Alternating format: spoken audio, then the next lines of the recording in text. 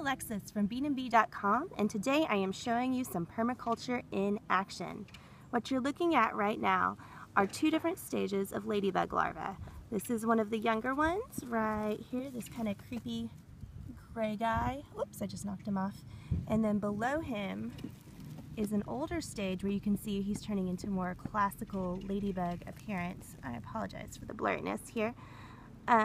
And then just right over here a little bit more, you see a full-grown adult ladybug.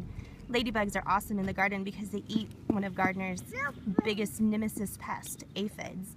And also, they are growing and thriving in this patch of purple vetch that is growing in a corner of my front yard, which is all St. Augustine.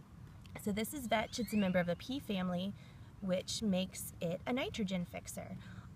So it provides natural fertilizer for your yard. And I am about to, after these ladybugs mature, I will chop it and I will drop it down right into the grass. So I will just mow it in so it can work as green mulch and fertilize my yard for free. So there you have it, permaculture in action in the suburbs. Ladybugs, fertilizer, nature at its best. Thanks for watching.